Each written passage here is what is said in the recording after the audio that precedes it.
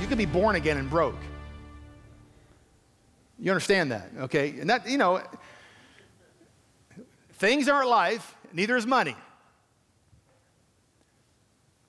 But you're extremely limited with no money in this life. So we need to understand that Jesus preached good news to the poor. And friends, people try to spiritualize this all the time, like people are poor in spirit or something. Friend, what's he talking about? He's talking about having provision. You don't have to be poor forever. That's what he's saying. Proclaiming good news to the poor. He has sent me to proclaim freedom for the prisoners. Now, if you read Isaiah 61, it's a lot of great information, but again, personally, I think it's talking mostly about the financial, the financial realm of life being restored to man. He has sent me to proclaim freedom for the prisoners. He has sent me to proclaim freedom for the prisoners, a recovery of sight for the blind. There is no vision without finances. Now, these apply to other areas of life as well, but there's no vision without finances. Provision is provision. You get it? Provision is provision. To set the oppressed free. To proclaim the year of the Lord's favor. What is that? The year of what? Jubilee. Now, listen very closely. Jesus said, then in verse 20, he rolled the scroll up, gave it back to the attendant, and sat down. The eyes of everyone in the synagogue, they were fastened on him. He began by saying to them, today this scripture is fulfilled in your hearing. So he said, the Spirit of the Lord is on me because he has anointed me to proclaim good news to the poor. He has sent me to proclaim freedom for the prisoners, recovery of sight for the blind, to set the oppressed free, to proclaim the year of the Lord's favor, the year of Jubilee. It is now fulfilled. What the Jubilee aimed forward to tell people, it is now fulfilled in Christ. All that the shadow of the Sabbath said is now here. Thus, Hebrews, the 4th chapter says, there is now, not future tense like Old Testament looking forward, there is now a Sabbath rest for you in Christ. Everything the shadows said, the Sabbath year, the Jubilee, Jesus said, it is now fulfilled. Colossians, the 2nd chapter says, the reality is in Christ. Man, this is good stuff. Isaiah 61, let's just pick up after Jesus stopped reading. The 2nd verse, Isaiah 61, he stopped at that verse because he was making a point of the year of Jubilee, but the chapter goes on. It's talking about you. To proclaim the year of the Lord's favor, 2nd verse, and the day of vengeance of our God.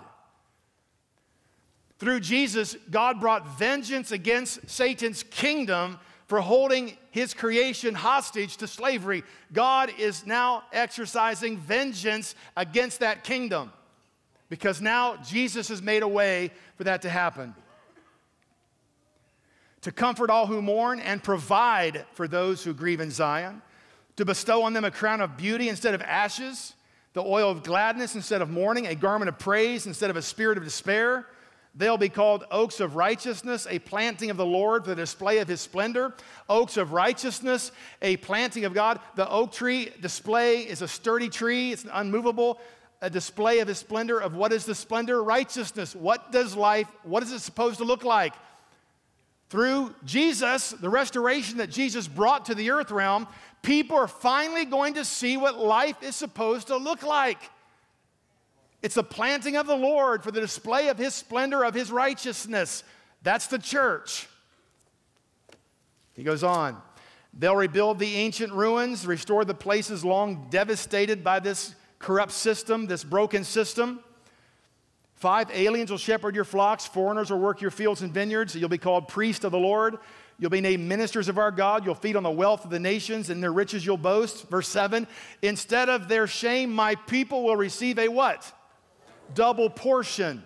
And instead of disgrace, they'll rejoice in their inheritance. And so they will inherit a double portion in their land, and everlasting joy will be theirs. Friend, Jesus said, today this has been fulfilled. All land, the shadow, all land restored. Slaves set free. Free from the earth curse system of survival and fear. That's all fulfilled. The double portion is yours. But most people don't have it. Most people are not enjoying it. But one day, about 12 years ago, as I was going out to hunt, it'd been a Sunday afternoon. As I was walking outside to go to the woods, Drenda was leaving to go shopping, and she rolled her window down in the car, said, "Come here." So I walked over, and she said, "The Lord just said to me, the double portion." I said, "I agree with that."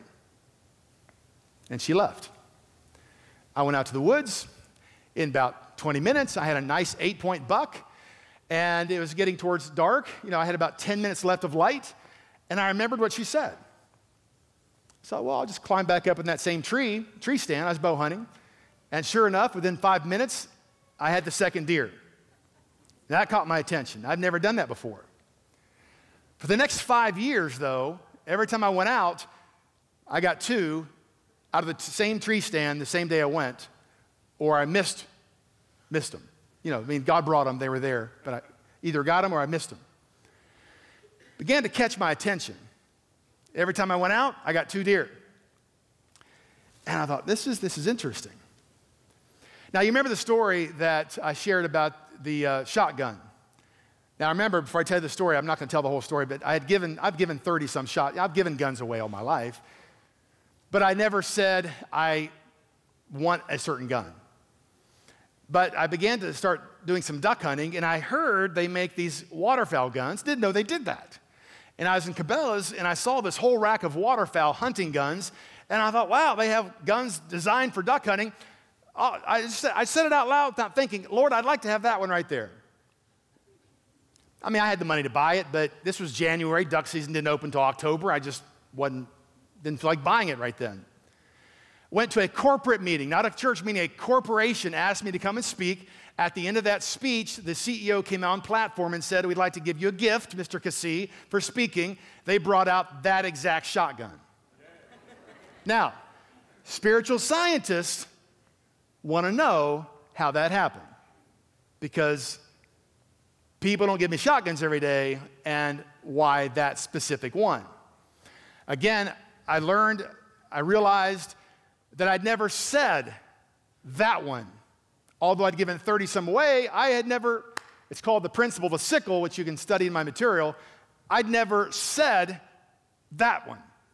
And the minute I did, it showed up. Well, I'm a spiritual scientist. I thought, well, what other guns would I like to have? Seriously.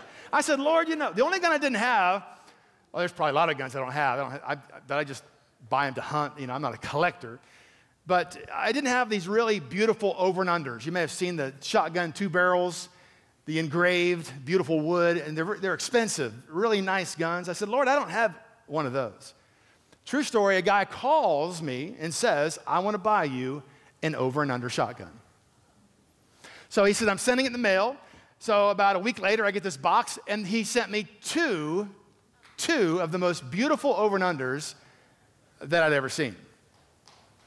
Oh, wow. Now, there are 2.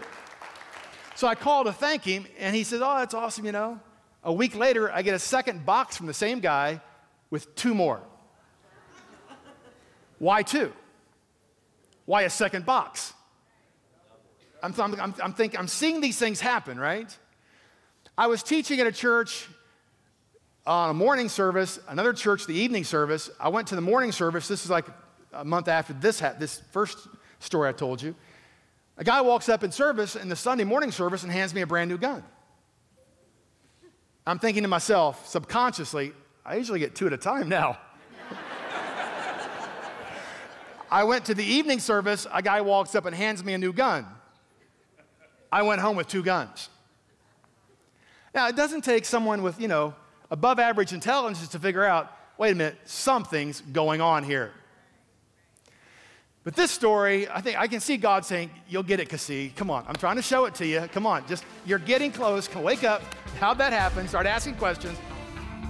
Hi, I'm Gary Keesee, and you will never fulfill your destiny until you fix your money thing. Visit GaryKeesee.com, and don't forget to hit the subscribe button below for more amazing weekly videos on fixing your money thing, and thanks for watching.